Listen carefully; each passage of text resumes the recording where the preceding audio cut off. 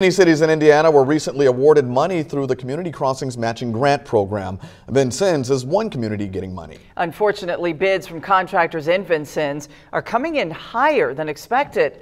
So what happens if the city can't find a contractor that can do the work within its budget? News 10 Bureau Chief Nathan Springfield explains.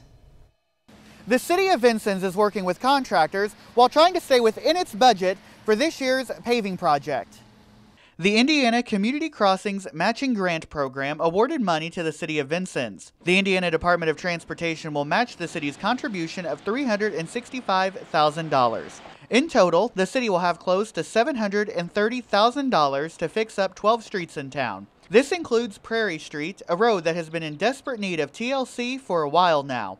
Unfortunately, the lowest bid is about $175,000 over budget. So what happens if the city can't find a contractor who can provide the work within the budget? Either I would have to find the money, the additional dollars in our budgets to cover that, the extra cost, or just not accept this contract and not do any paving this time.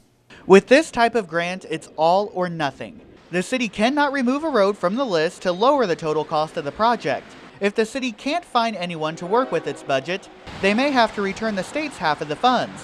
But the city isn't giving up. The city engineer is working with the low bid contractor, doing some valued engineering to see what we can do about the overall cost of this, the contract. If for some reason the state's half of the money must be returned, the city plans to put its half of the money up for future use. We'll just take this money and not do any paving this time, but put that money towards even more money next year to apply even for more matching dollars. Mayor Yoakum told me the city engineer hopes to have more information by the city's next Board of Works meeting.